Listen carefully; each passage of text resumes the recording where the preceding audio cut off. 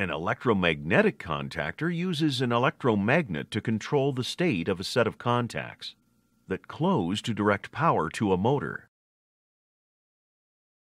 An electromagnetic contactor is based on an electromagnetic coil. When a control current is passed through the coil, a magnetic field is produced which pulls an iron core toward the coil. The core is mechanically attached to the contacts, so the application of power to the coil results in the closure of the normally open contacts, which leads to the application of power to the motor.